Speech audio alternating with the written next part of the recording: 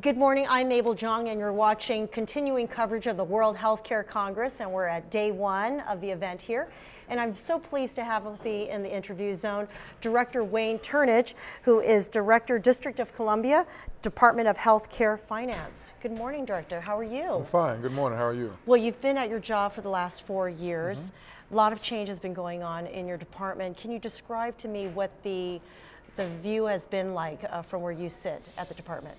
Well, there has been a lot of change, especially with respect to the emphasis of healthcare reform. When I came to the district, the district was already one of the leaders in expanding coverage. So what we have tried to do is to make sure that there has been no retreat in the coverage of people who need health care and don't have the resources to pay for them. And in the meantime, find ways to make sure that when more people gain access to the system, that we are ensuring that they are using the system in a way that is cost effective and the system is producing outcomes that reflect an improvement in their health care. And how have you kept the funding up with the demand? Well, actually we have a strong federal partner, and that being the United States government. They pay 70% of the cost of our program on the Medicaid side. And the district was in one of those situations where that was rather unique. We're probably the only jurisdiction in the country that fully funds a local health insurance program for people who were not eligible for Medicaid. So what happened in DC started in 2010, the district made an effort to try to raise the eligibility levels for Medicaid to move some people who were in the fully funded local program to the Medicaid program, still expand coverage and save money at the same time. So they did it in 2 steps. At first they took Medicaid eligibility up to 133% of the federal poverty level, which is where the emphasis is in healthcare reform. That allowed folks who were on the exchange program with incomes up to that level to move from a locally funded program to a federally funded program, or at least partially federally funded.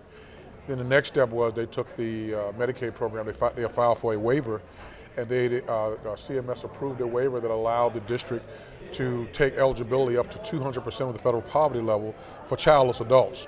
So anybody that was in the Alliance program who had incomes that were less than 200% of the poverty level and were childless, they could then move into the Medicaid program. So again, that freed up local dollars and got the federal government involved in subsidizing 70% of the cost of the expansion. Okay, you mentioned earlier in the conversation that you really wanted to make sure that there was no pause in enrollment. Right. Have you noticed that actually an uptick in the last 5 years? Yeah, if you look at the data after expansion, if you look at the data prior to expansion, you see probably an average growth rate in the Medicaid program, probably of about 3 or 4% annually. After expansion, in the first 2 or 3 years after expansion, that growth rate hit almost 15%.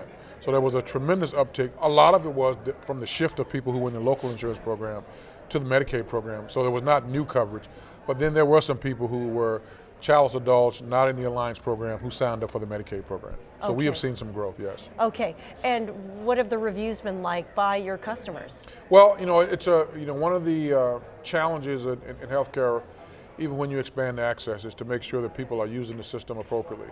The district had a long-standing problem in its public safety net system of a system that was not performing very well. In fact, one of the reasons that they created the locally funded insurance program is because they shut down the inpatient the inpatient facility and the emergency room in the public safety hospital because the costs were too high and the outcomes were poor.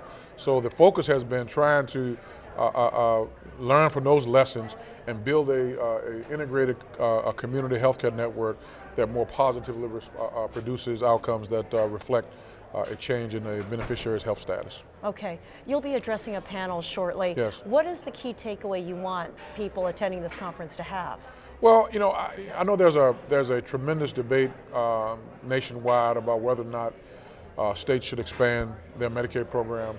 And what I would like to convey is that we have expanded. We've gone beyond the requirement to expand, and it has been very beneficial.